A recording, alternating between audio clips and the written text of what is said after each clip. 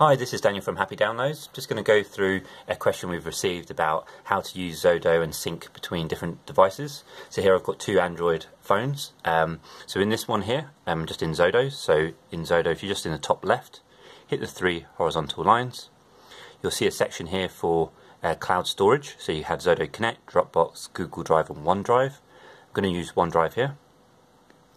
So if you click on this, it takes you to the OneDrive folders, but if you tap the three horizontal lines in the top left, you'll see the different sections on either your phone in local storage or different cloud storage items. So here I've got OneDrive.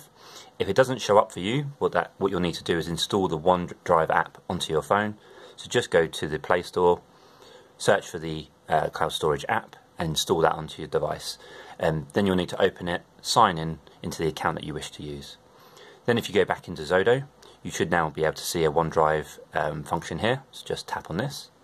Then just go to the file where you've saved it onto your OneDrive that you're going to use. So both of the devices will use this particular file.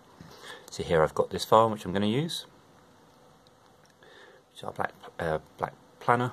Oh, sorry, let me just do that again. Just going to go into it, OneDrive, find the file. So this has gone to a plain page in the planner. Just going to draw a line.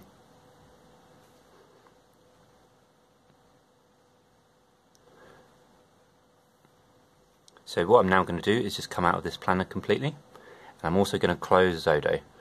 And the reason for that is you can't use the same file on both devices at the same time. If you do that, it will create another version of the file. So we just need to make sure that we're not accessing the same file at the same time.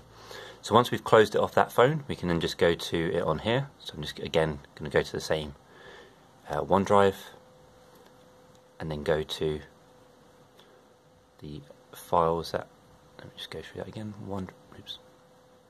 OneDrive files. Go into the file. So I'm just going to go to the same page, which is on the plain paper, and you can see on here that the file is updated with these items. And just to show it works both ways, again I'm going to come out of the app completely, close down the document, come out of the app completely, then I'll go into this one.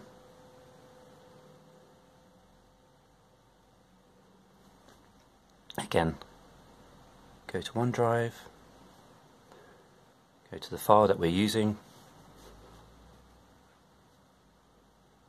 and you can see there it's now come through.